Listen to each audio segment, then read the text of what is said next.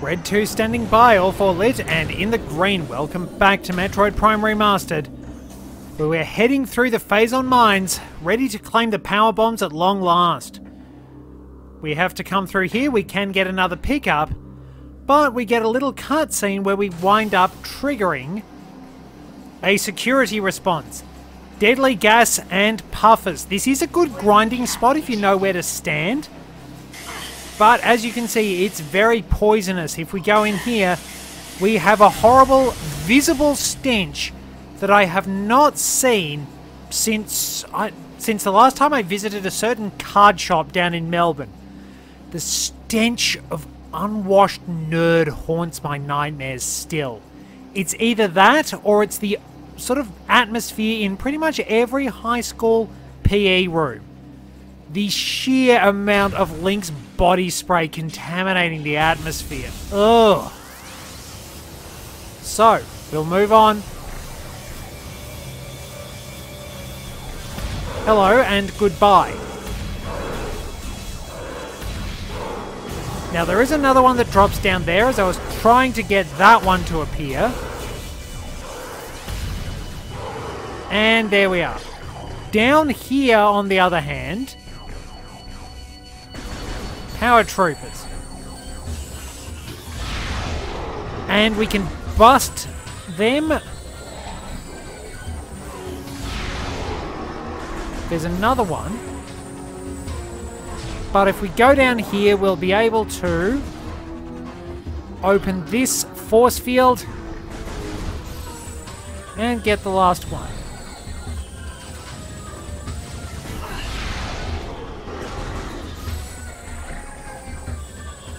There's another one. Nope, they just wanted to keep the music going a little bit. Oh, more pirate data, I think. Elite Pirate Upsilon's propensity for Phazon has enabled our research team to infuse it far beyond our safety restrictions. Why does it not surprise me they'd do something like that? And the results have been extremely encouraging. Its constant Phazon diet has increased its mass exponentially, but it has retained all mental faculties and shows dexterity with all elite weaponry, including plasma incendiary launchers and the chameleon manta issued for cloaking purposes. Elite Pirate Upsilon exhibits miraculous healing abilities. When injured, it seeks out Phazon deposits and coats itself in the substance, which instantly mends the creature's wounds. The subject, which we are codenaming Omega Pirate based on these developments, shows potential to be a new standard for our armies. Our only concern at this point is its potential overdependence on Phazon. So I think that's pretty much it for research for now. And we can keep on our merry way. Thankfully, we don't have to fight too many more elite pirates. There is one we battle on the way back. Pop down here. And there's an elite pirate tucked away in there. But we are finally at our destination. So, now you should see or hear this. This is the cloaked drone. It is not scannable. It is not able to be locked onto. It is a regular enemy, but it's just invisible. You can only see those lights and you have to aim manually. Or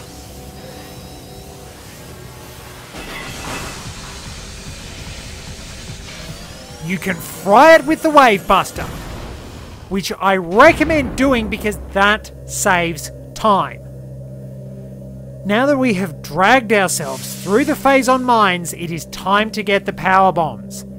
And this maze was actually a little project that one of the developers made.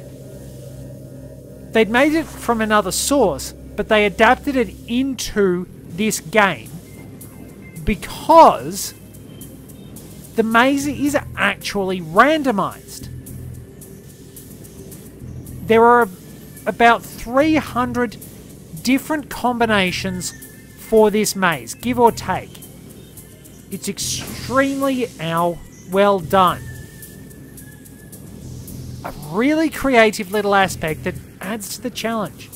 Sometimes you will need to drop a bomb in the water in order to proceed. But we have to slowly make our way through, not taking too much damage, and get to the center of the maze. Have I done this right?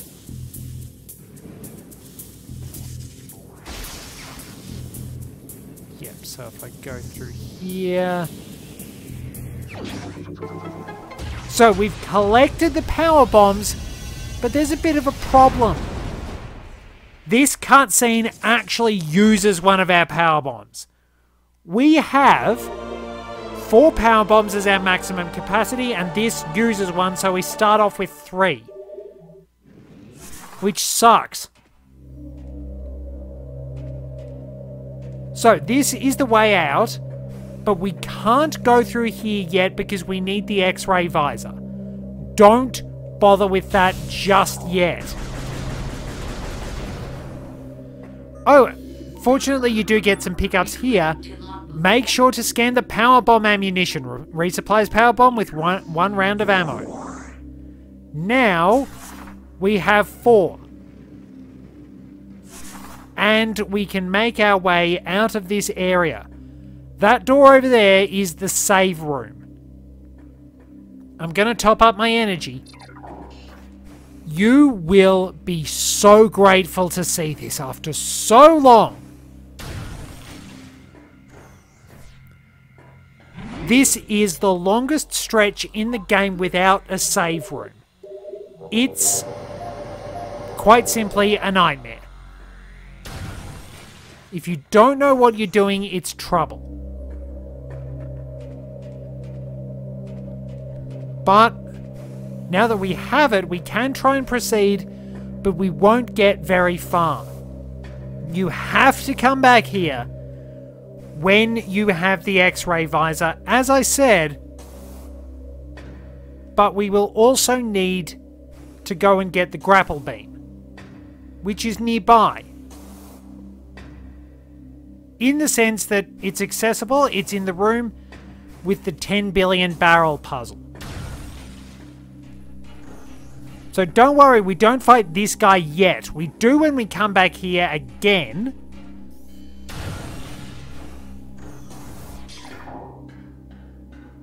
But now we fight the elite pirate that was in the wonky tank.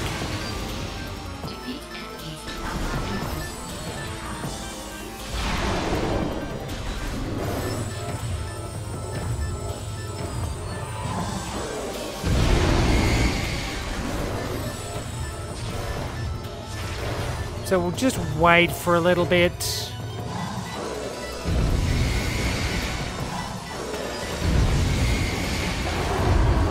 And there we go, he's dead. So yeah, elite pirates really aren't that challenging to deal with. You can take care of their plasma cannon if you want. You can also jump over here and unlock the map station.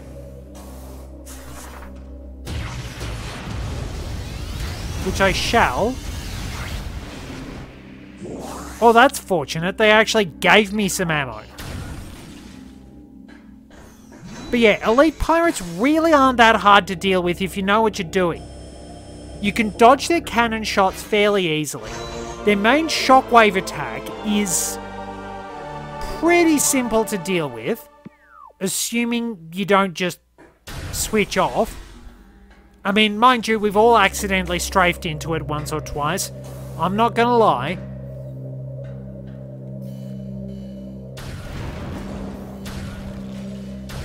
And, yeah, they're big targets. You can easily take out their cannon if you need to. Or you can just focus and time your attacks right and shoot them in the head. There are worse opponents. Now, in the poison gas room, blow open that vent and scan this to activate the extractor fans, which will drag all the puffers into it.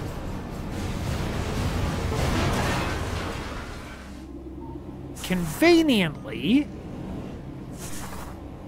that allows us to go and grab an energy tank. Very nice to have. So we've got 11 tanks out of 14. We are doing very well in that regard. I've been pretty diligent on that because you want as many as you can get going in here.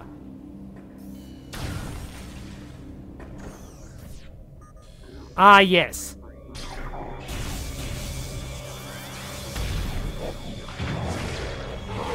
Now we've got shadow pirates, but they are easy to deal with.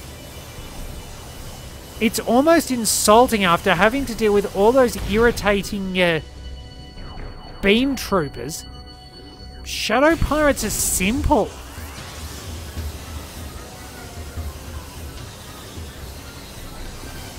It's like a reward for having gone through hell.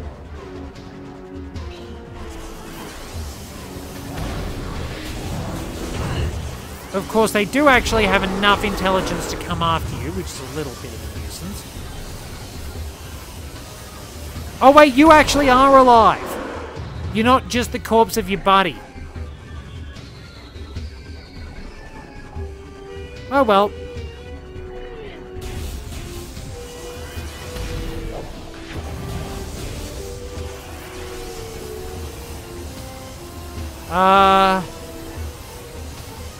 Has he actually realised? Well, that was an embarrassing little turn for him. There we go. Now, we can... We do need to go through here because that's the correct way. Now, we can blast open that particular door, but we're not going to do it just yet.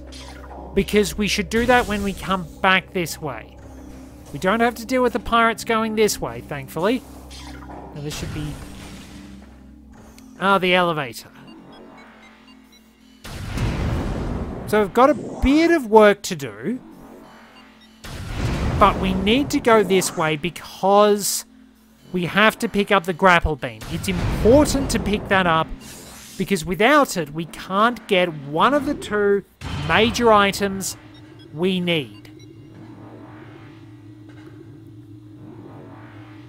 Once we've left this area, we need to go and get the X-ray visor because we need that to proceed, and we also need the plasma beam.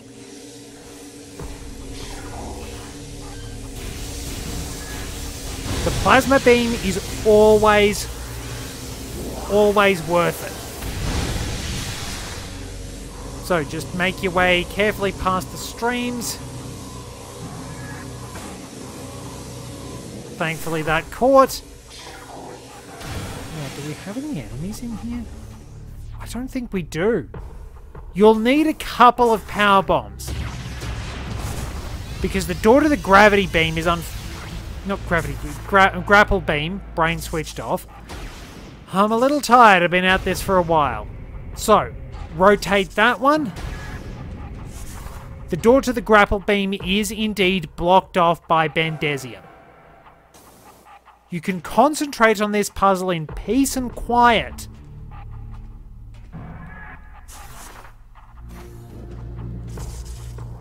And we've got a lot of pickups to go after this, so I recommend once we actually get out of here, go get kitted up even more. Find everything we can and then go back in. Because dealing with this place really does suck.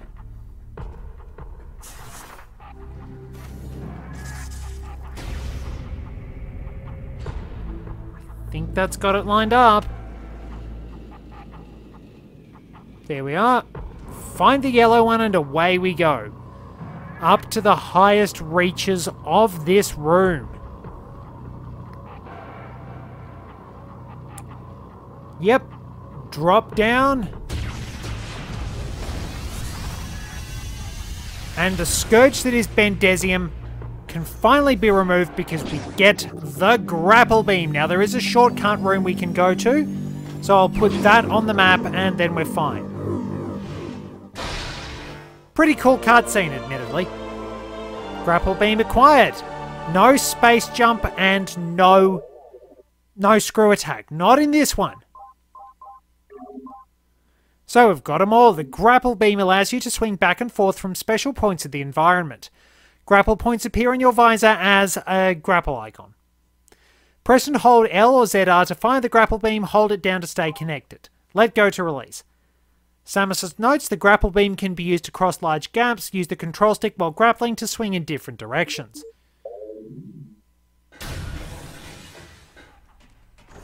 So, scan these. Analysis indicates a viable attach point for the grapple beam. To use the grapple beam, use those buttons, blah blah blah. Across we go, and this is normally the way out. Now, we can go out this way and save ourselves a bit of trouble in terms of power bomb usage. But probably better stock up. If we go back down here,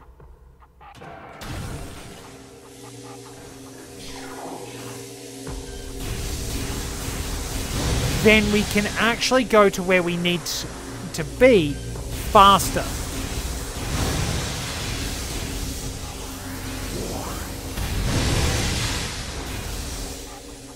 So we'll move on. Down we go. And I'll meet you back in that tunnel where we wound up running into Bendesium. Okay, luckily I got a couple of powerbomb pickups. Because we will need a couple. Make our way through here and we can proceed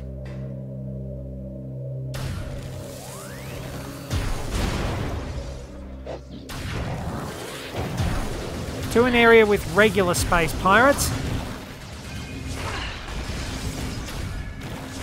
Right down in the deepest, darkest parts of the Phazon mines. Now,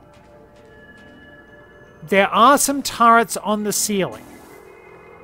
You can hear that sound. No pickups, but missile expansion behind that wall. Normally, the X-ray visor will help you.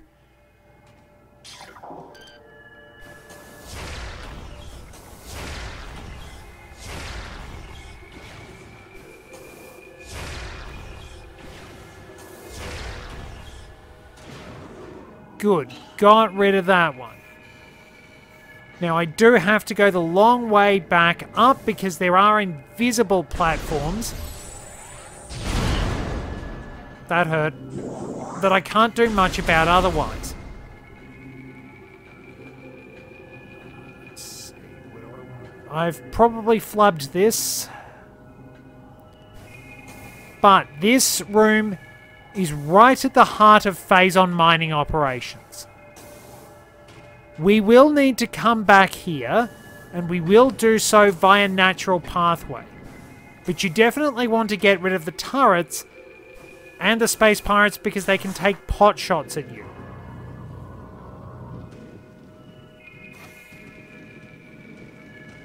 There's nothing but the ambient sound of Phazon radiation in here, and it's a little sinister in some ways. How can I see that?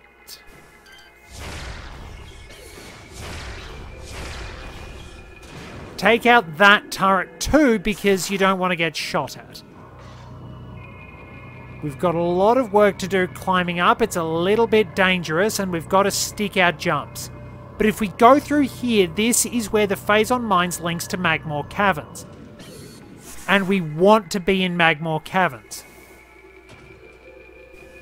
Because that's where we get the plasma beam. Made it. I am understandably very afraid of falling off.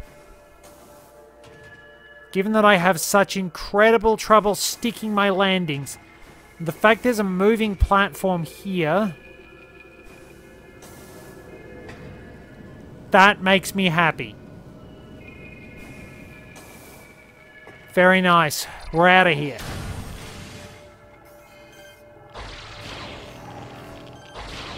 And we can do multiple swings. And we're back approaching the Magmore workstation where we got an energy tank earlier on and where we came through from Phendrana Drifts just after Thardis's chamber. So, bear with me a moment. We do have to make our way through this tunnel.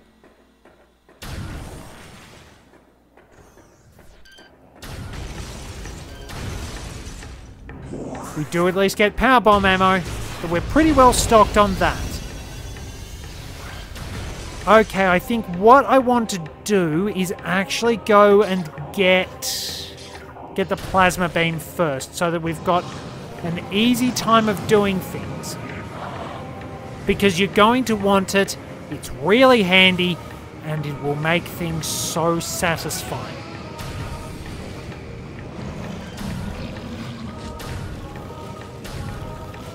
A little bit to go.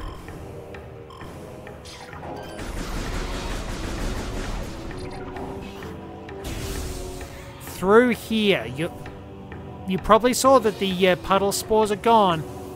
Through here, grapple across here, and the journey begins. These are actually spinners. Activate this and our puzzle theme starts. We have a lot of careful and precarious work to do. So I'll probably wind up not too long after getting the plasma beam, because I am getting a little worn out. It's been a pretty intense session in all fairness. I've got a lot done. Much better. I think I'm doing much better than I was last time.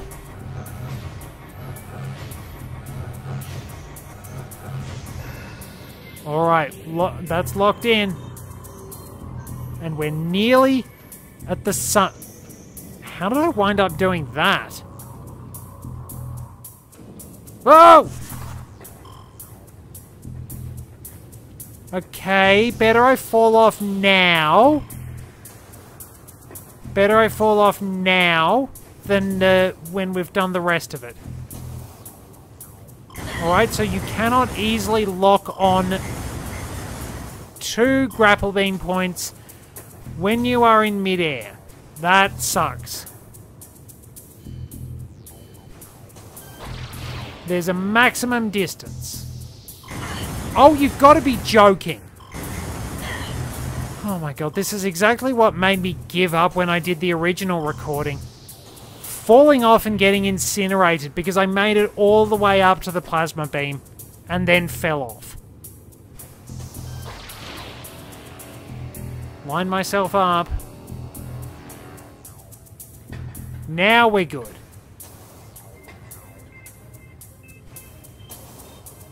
Now we're good.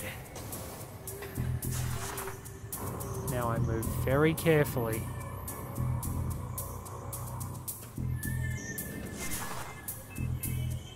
Good, and now we can activate the Morph Ball bomb slot and begin a long journey.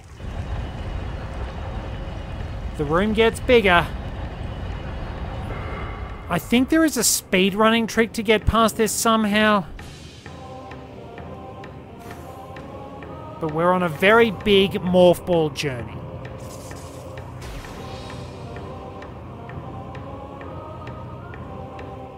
You have to make death-defying drops, timing everything just right, and traverse this tedious path. And make sure you don't get knocked off by the plated parasites either. I nearly got hit. They are vulnerable to morph ball bombs. And I do recommend trying to kill them if you really need pickups. Otherwise, try your best to stay out of their way. Roll down, hold R going down that slope.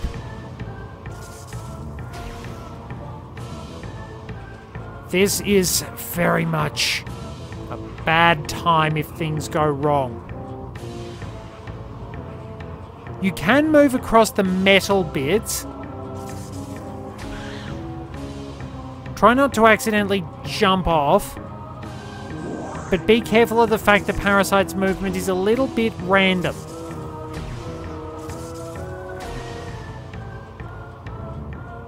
I am, given my tendency to fall off things, I am approaching this with absolute terror.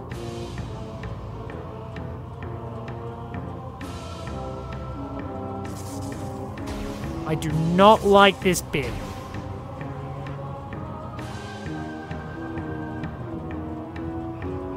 It's very tense, it's very stressful, it's a very long way back up if you make a mistake.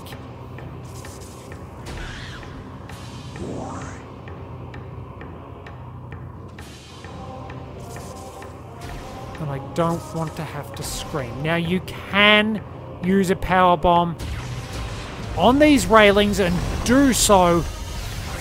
Oh good, we made it. Welcome to the best weapon in the game, the plasma beam. It looks awesome and it hits like a truck.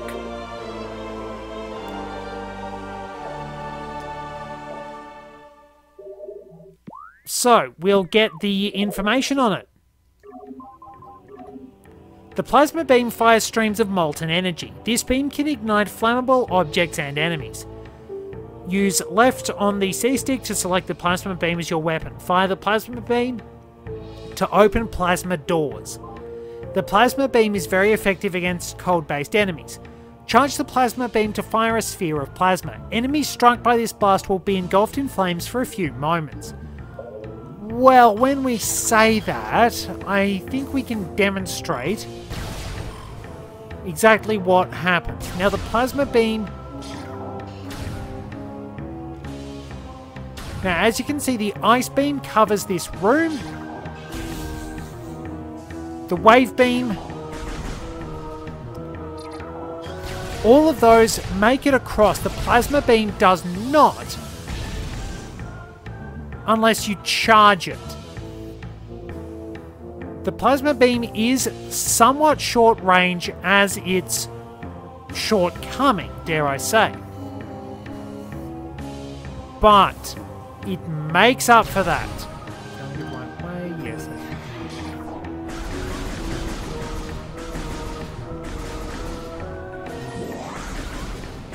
Note that it probably might not affect a lot of fire-based enemies. It does still affect puddle spores, which is nice. Now we get to see. Now we are the destroyer. So, enemies burn. It burns! They incinerate. Very strong enemies will be engulfed in flames. Most enemies will be burned to a crisp by the power of the plasma beam. It's just that good. Unless you need to use a specific weapon for a specific circumstance, you will use the plasma beam. So I'm going to get one more thing to show you just what we're doing. Just how good this thing is. Alrighty, so we can go and get a missile expansion by swinging across here. And then I'm going to go and pick on some enemies. Please go in the hole.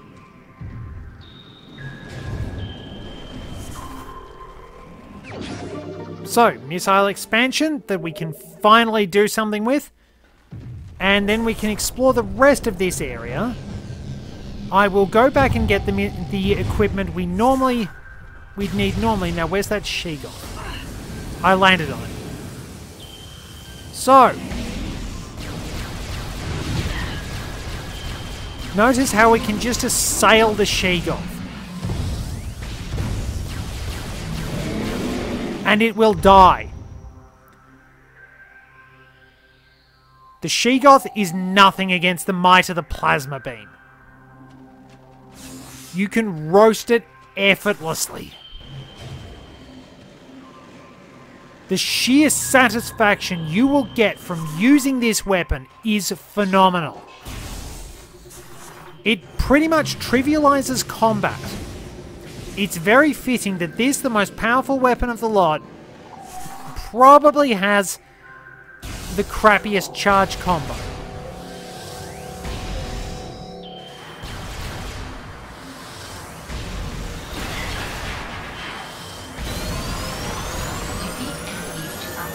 So yeah, one of them just incinerated.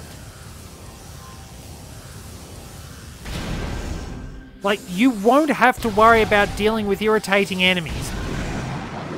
They'll burn up.